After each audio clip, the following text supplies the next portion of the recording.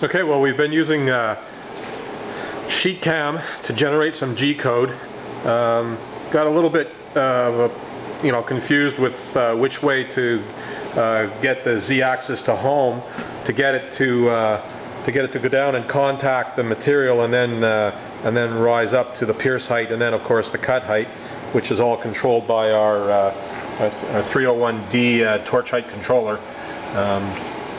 So we still have things kind of mocked up. We have our controller with our stepper motor controller in there.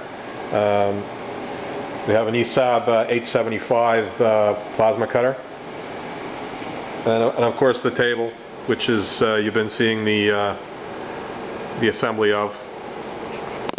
So I'm just going to turn on the plasma cutter and we'll do a little test cut. Let that spool up. Okay.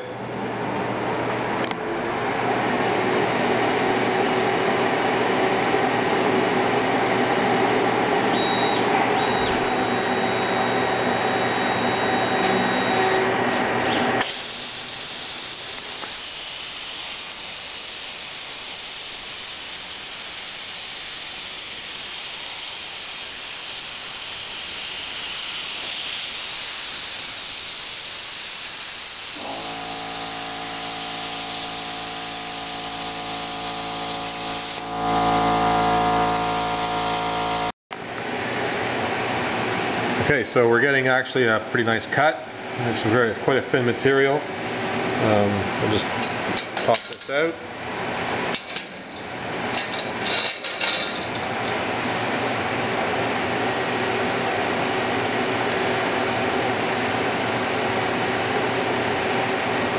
A little bit of dross on the back.